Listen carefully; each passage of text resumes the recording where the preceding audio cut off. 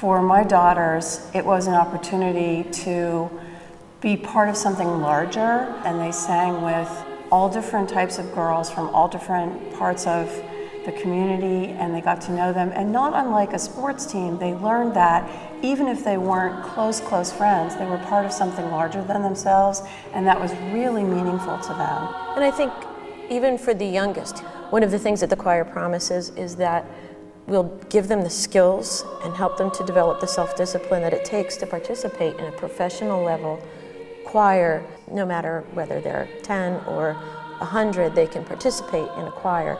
It gives them the opportunity to travel or just to enjoy the joy of singing. Well, and all that comes out of that is self-confidence. They become much more self-confident young women, and isn't that what we want for all of our daughters as they grow up?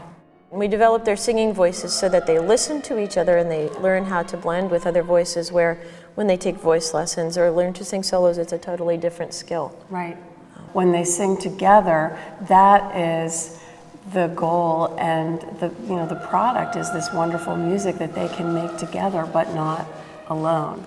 My daughters would say there's no I in team, and it's true in a choir. There's no I in the choir, it's we.